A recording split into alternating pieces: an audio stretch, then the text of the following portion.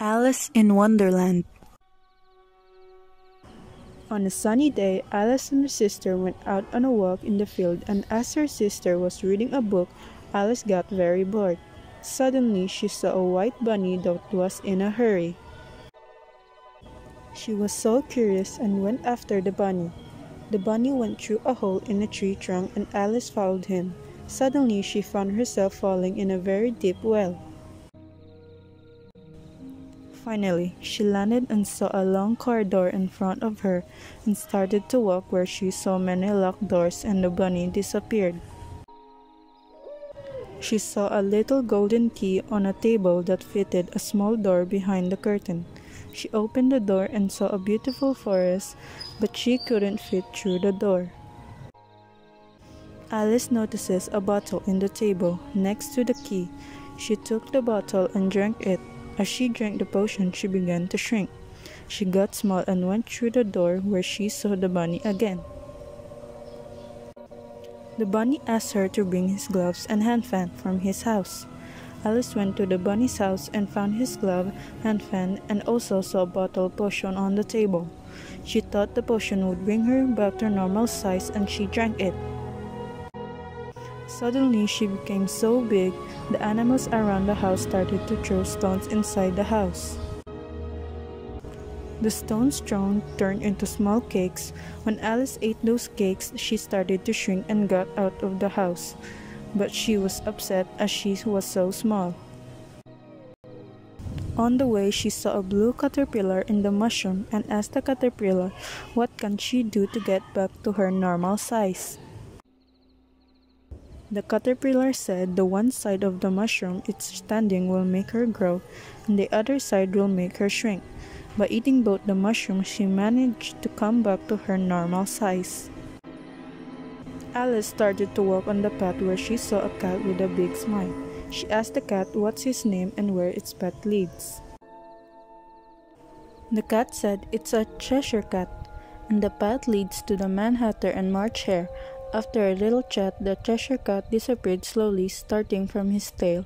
Only its face remained. Alice found the March Hare who was having tea with the Mad Hatter under a tree. She also saw a dormouse sleeping in between them. When they saw Alice coming, they opposed, saying that there is no space available, but Alice said there was plenty of room. Mad Hatter said if she wants to stay, she has to answer a riddle.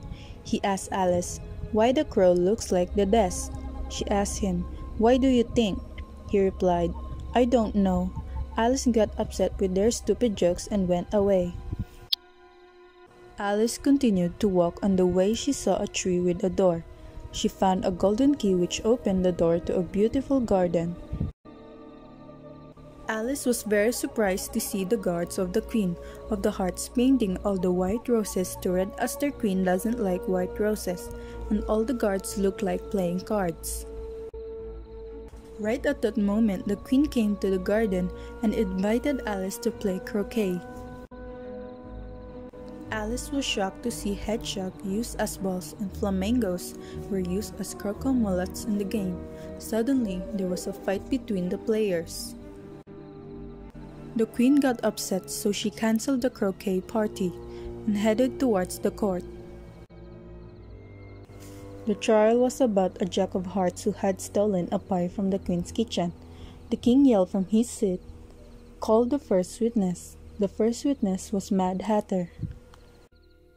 When he started to talk, Alice suddenly started to grow.